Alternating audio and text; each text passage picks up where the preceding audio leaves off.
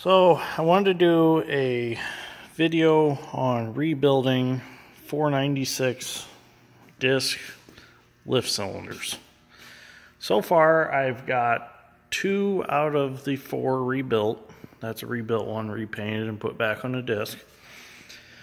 The interesting thing about these cylinders, they're just a tie rod cylinder, meaning that they have 4 bolts that hold them together. But the interesting thing is these are auto rephasing cylinders.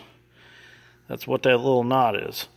And actually in here, if you look, there's 2 holes that when you hold your remote back on your tractor, it pulls the piston back and the sealing ring centers between those 2 holes, and it allows a little oil to pass back and forth.